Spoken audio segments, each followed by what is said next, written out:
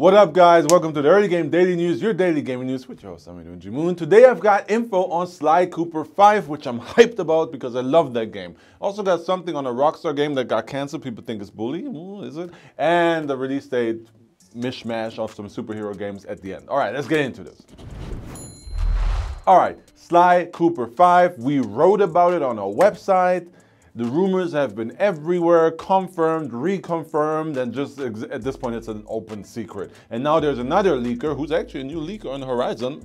His name is Kawaki Uzumaki, and he says it's definitely in development since summer 2021. A likely tease will happen in a state of play mid-2022, and this is the best bit about it. Apparently it's a Sly Cooper 5 and it's next gen only, which I don't understand why we still call it next gen, because at this point, honestly, it should be current gen. But Sly Cooper, I mean, here's the thing. This is not official artwork, but look at these pictures, man. Please full screen them.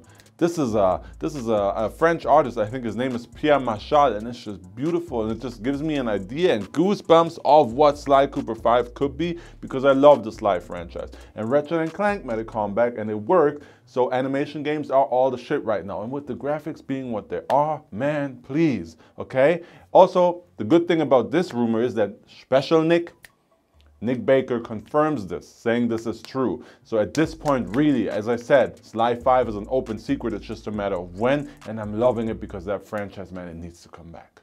Oh, and one more add-on. This new leaker on the scene also says that if it's not Sly 5, it's probably going to be a reboot. I'll show you the tweet here, but that's a given because it's either Sly 5 or reboot anyway, right? But anyways, I'm just excited. I love Sly. Anyway, next piece. Rockstar canceled a $53 million game, and Nick Baker, same Nick as before, tweeted about it. And he heard that, hey, Bully 2 was in development, but then wasn't. So he put 2 and 2 together and thought Bully 2 got canceled. And the internet just ran amok with it. It's not Bully 2. Bully 2 didn't get canceled. And we know this because Jason Schreier to the rescue. It's Hangar 13, and they canceled a game called Volt, which is a superhero online game, a competitive superhero game. I don't know, no one really knows what it was. That got canceled. So it's not Bully 2, and also Hangar 13 fans, it's not Mafia, because Mafia never really was a thing in the first place. So, all right, relief.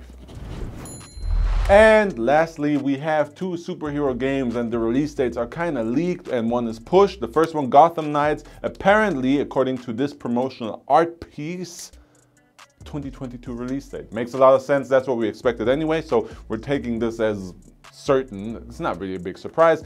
The sadder surprise is that Midnight Suns, the new Marvel game, got pushed into late 2022. Here's the tweet. They're apologizing, but they just want to assure the utmost quality. I feel like ever since Cyberpunk, all the developers are all like, yo, we gotta get this right. We don't get a second shot. And hey, I for one, am loving it. You know, I'd rather have a polished game that comes out later than a mess that needs to get patched. And it's just, that's it. Outro.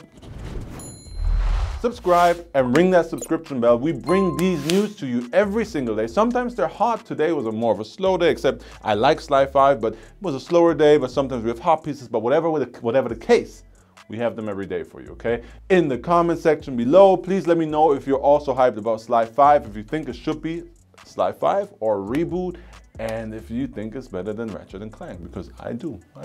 Quote me on that.